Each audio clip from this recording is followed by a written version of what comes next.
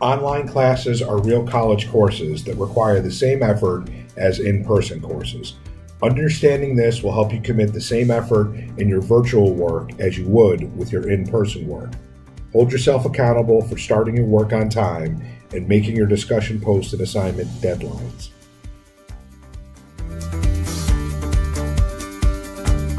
Practice time management. When do you learn best? After dinner? After the gym in the morning? On your lunch break? Find that time and take advantage of it.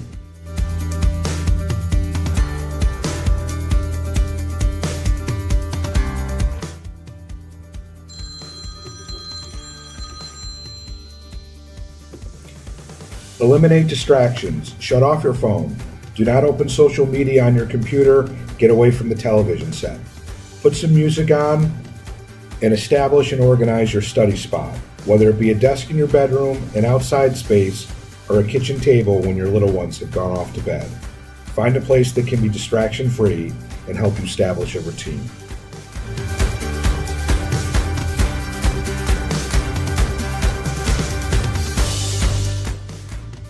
Actively participate in your online classroom. Build networks in discussion boards, group projects, and communicating with your classmates and professors. Use the messaging function in the classroom to ask classmates about items on an assignment you may have. Learn from others.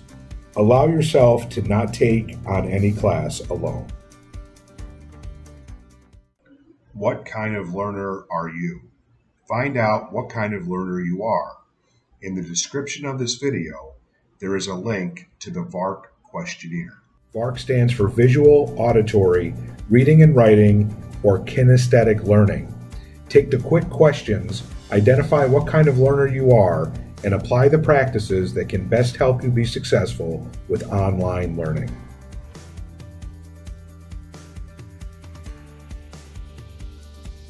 Finding the right place to work, limiting distractions, and getting involved in the classroom are great ways to set up a foundation for strong study skills and success in online classrooms.